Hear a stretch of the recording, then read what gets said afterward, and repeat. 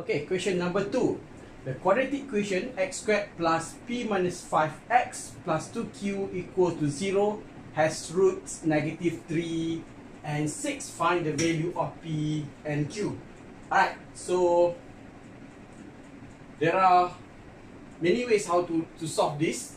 So one of the way is that we create equation from -3 and 6.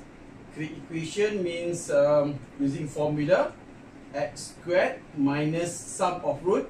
Sum of root will be -3 plus 6x plus product will be -3 times 6 will be -18 equals 0. Okay, so simplify. So x squared minus 3x plus minus 18 equals 0. So we compare. Okay, compare means unfortunately here this is -3, so here will be positive. So we say p minus 5 equals -3. So p is -3 plus 5, 2. That is the value of p. So the c, the one that is no coefficient, so we say 2q equals -18, q equals -18 over 2 will be -9. So for notes, p equals 2 and q equals -9.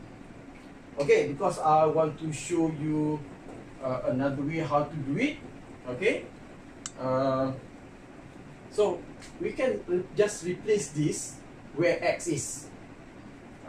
We have x squared, so -3 squared plus p minus 5 -3 plus 2q equals to 0. So we'll multiply both this. So we have 9, -3 times p, -3 times -5 will be -3p plus 15 plus 2q equals to 0. But then we have only equations. So 9 plus 15 will be 24. So we have -3p plus 2q plus 24 equals 0. So actually this looks more difficult than the other way.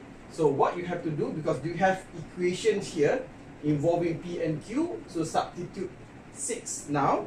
So we have 6 squared plus p minus 5 times 6 plus 2q equals to 0. So 36 plus 6p minus 30 plus 2q equals to 0.